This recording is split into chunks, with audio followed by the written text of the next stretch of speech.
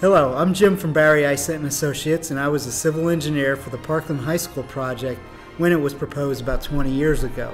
Although I was a big fan of Star Wars as a child, and I still am today, it was purely a coincidence that the site layout design from an aerial view resembles Han Solo's famous spaceship, the Millennium Falcon. The design was actually dictated by the chosen building configuration, the nearby road, and the topographic challenges on the former agricultural and mining site. The resemblance immediately came to my mind at the time, but I didn't think it was a big deal. With updated satellite imagery, the resemblance was noticed in 2012, and the question regarding its design quickly swept the web and news stations. The new Star Wars movie arrives in theaters this week and features the spaceship again, which is surely to awaken the Parkland High School question once more.